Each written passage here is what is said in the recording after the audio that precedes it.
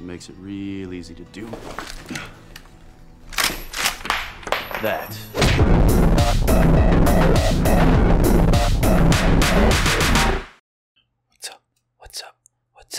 What's up, Goth Gamer Nation and Goth Hunters, and welcome to Darkened Streams, wherein I review every one of the 327 episodes of Supernatural, or however many YouTube allows, before shutting me down. What did we learn in the last episode? Death is inevitable, doubly so if you're a hunter, and frequently if you're a Winchester. If you fail to follow a Reaper to your afterlife, you might wind up a vengeful spirit, forced to walk the earth forever until you become the very thing you swore to hunt. But also, you might get rescued, so I don't know.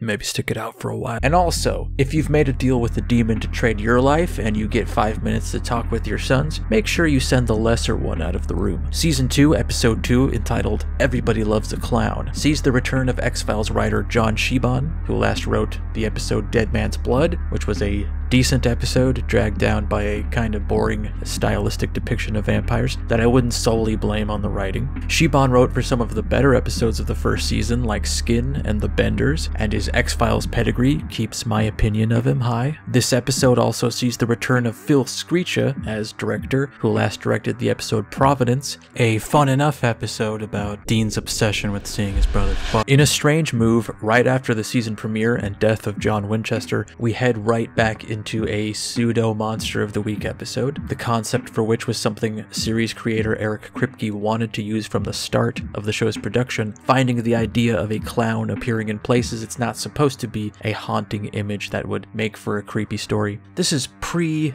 the It revival and the rash of evil clown attack videos, so that was still something of an untapped vein. It's a little bit cliche these days, but I still think there is a general innate eeriness to seeing some kind of person in a place or context you wouldn't expect, and you're like, hey, why are you here? It's like whenever I catch my reflection in something shiny. Sam and Dean give John a hunter's funeral, a practice that the logistics of seem a little questionable, but will show up many times in the series. Sam asks Dean if John said anything before he died, and lying, Dean says no, and proceeds to give us the first of many perfectly executed single tears. In many episodes to come, we'll see that Dean is so stoic that the most he can allow himself to feel for his father's death is by squirting out a single tear. That's it though, that's all I'm ever gonna give it. The Supernatural crew even self-reference this ability later on. Single man tear, a single man tear, that's all we fear. Get a good look. This is where we're headed. We're talking about the same show. What in the holy... We then cut to a week later, and Dean has made considerable progress repairing the Impala. The fact that it doesn't look like an accordion anymore is in itself miraculous. It quickly becomes obvious that Dean came out the other end of his father's death on a path to the first instance of what I'll call Dark Dean. He refuses to let Sam help him or check on him, and is increasingly just irritable and closed off. Sam recognizes this and fails to get him to open up about his feelings. The fact that they lost their father and the cult, and the only thread of the demon's trail left is buried in a stack of esoteric notes left by John, frustrates both of them, so Sam decides to distract Dean with a lead he finds on John's phone, a woman named Ellen that isn't mentioned in his journal, but he clearly kept in contact with. With the help of a shit car borrowed from Bobby, we introduce the Roadhouse, a frequent location with a recurring cast of characters you'll see a lot of this season. Bar owner and hunter quest giver Ellen,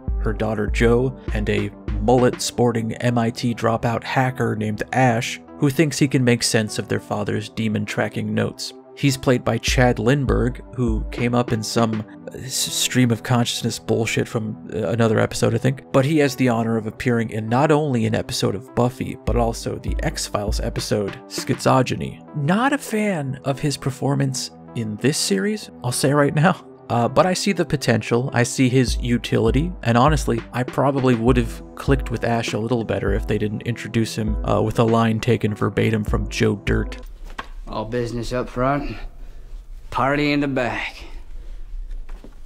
Ellen and John clearly had some history that goes way back, and she quickly deduces that if his kids are here, then John's probably dead. Dean apathetically tries to hit on Joe, but realizes for once the vibe is off. For one goddamn instance, this man stops getting away with it. While chatting, Sam notices a quest and asks about it. It's the creepy clown killer quest, and he accepts it. So this is like my problem with this episode, because it's close to being one of my favorite episodes of season 2. The problem is, the part that I think is a lot of fun starts now. At this point, when they go on the hunt, which is a third of the way through the episode. Everything after they leave the roadhouse is great, but they sacrifice so much time to introduce the seasonal staples, the roadhouse and Grumpy Dean. A string of murders over the years show a pattern wherein a couple is killed, leaving behind a child who claims that a clown killed their parents. While they drive, we cut back to another family at the carnival, and I think this may have been intentional, but in the spooky funhouse, there's a demon with yellow eyes. I don't know if they were that meta yet, but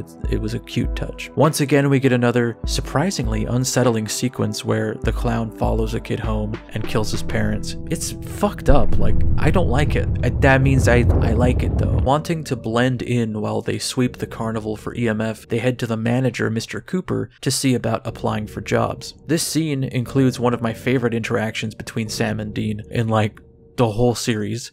Like when I think about good Supernatural, this is one of the first images that springs into my head. And if fan-operated wiki sites are to be believed, it was actually partially improv'd. Oh, back in the car ride over, it's established that Sam does not like clowns, has a phobia of them. Hey, come on, you still bust out crying whenever you see Ronald McDonald on television.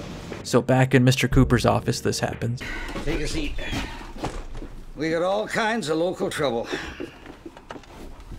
So good, dude. So fucking good. Guys, I think the show's good. I think this might be a good show. Plus, we get another X-Files guy. This dude was in 3 episodes, playing 3 different doctors, in high-profile eps, too. He's a doctor in the Erlenmeyer Flask, doctor in 3, and doctor in War of the Copperphages. Congratulations, dude. Because of this, you are by default the best actor in this scene. Mr. Cooper doesn't buy their commitment to the carny lifestyle, saying that they should go to school, leading to a discussion about Sam's future. In season 1, he was really just in it for vengeance. Once the demon was dead, he had every intention of ditching Dean and their hunter lifestyle to be like a big fucking lawyer guy. After John's death, Sam seems to have changed his tune and keeps bringing up things Dad would have wanted, which continuously pushes Dean to almost say something, but like everything else, he just bottles it up. After working for a while, Sam theorizes they might be dealing with a vengeful spirit that's tied to what appears to be a real skeleton used in the funhouse. A blind knife thrower winds up hearing them talking about the bones and is onto them being frauds, but Dean manages to convince him they are researching ghosts for a book. From this, we learn that Mr. Cooper used to work for the Bunker Brothers Carnival, which was in town when the previous murders happened. Another kid sees what appears to be an invisible clown, but this time Sam and Dean see it happen and they tail this family back home. I love this scene because this shit doesn't happen enough in this series. The clown shows up and they manage to get the kid away from it and shoot it, but this family wasn't in on the plan. It just looks like 2 psychos broke into their house and started blasting, so they have to book it out of town and ditch Bobby's car. In these early episodes, I like when they just fuck up, like don't think certain things through or have to deal with civilians or police interrupting their work. In the second half of the series, when they fuck up, it's because they made a profoundly dumb decision that I was already screaming at them not to do. Like, yeah, you did a dumb thing and now you're paying the price for it because you're an idiot, you're an asshole. Or like they just get punched and their gun flies out of their hand, which they should really invest in some kind of bungee. They fight some more as they walk back to the carnival. You gotta open up to me, Dean. I'm morally ambivalent now, Sam. Just cry, Dean. Sam calls Ellen and gives her what they know, leading to their best guess as to what they're hunting, something called a Rakshasa, a shape-shifting, flesh-eating creature from Hindu mythology. Which, I mean, sure, I guess it has to be something, right? What kind of metal do you have to stab it with? Dagger made of pure brass. Well, that's really more of an alloy, but okay. When they get back to the carnival, Dean asks the blind knife thrower if he has anything that might fit the bill, but it's revealed that he has been replaced by the Rakshasa. Me? Ooh.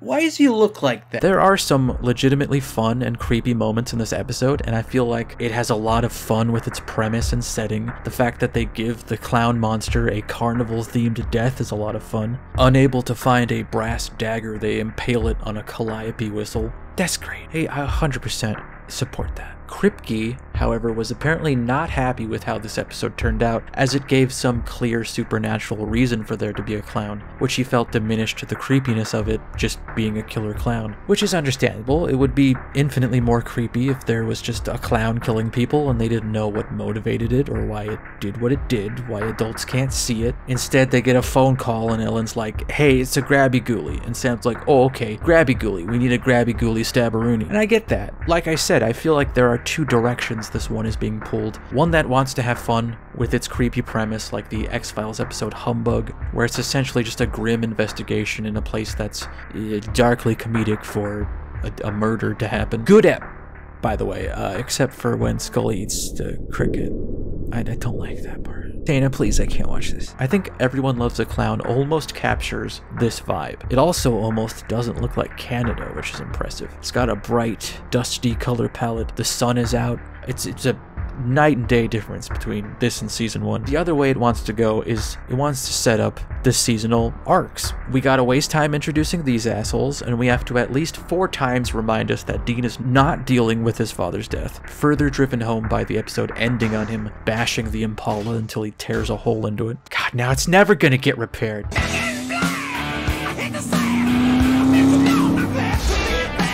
This episode also introduces a plot contrivance that shows up a lot, which again might have a trope name that I'm just ignoring and supplanting my own idea, which I like to call a progress bar plotline. This is the thing running in the background while the boys do Monster of the Week hunts, and essentially Sam and Dean task another character to either search for something or someone, or research how to do some kind of spell or translate some kind of text that usually connects to the main goal of the season. That way we can check back on them in between hunts and they can say, I'm working on it, but this book is real old and complicated. Then a few episodes before the finale, the cold open is them hunched over some dusty books, or in this case, a laptop with its shell removed for aesthetic purposes. I think it makes it download Linkin Park AMVs faster. Then they say, I got it! We can start the end of the season.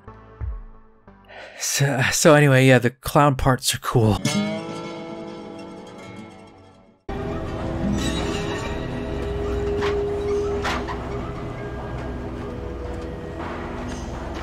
Get her number? Really? I know how close you and your dad were. Really, lady, I'm fine.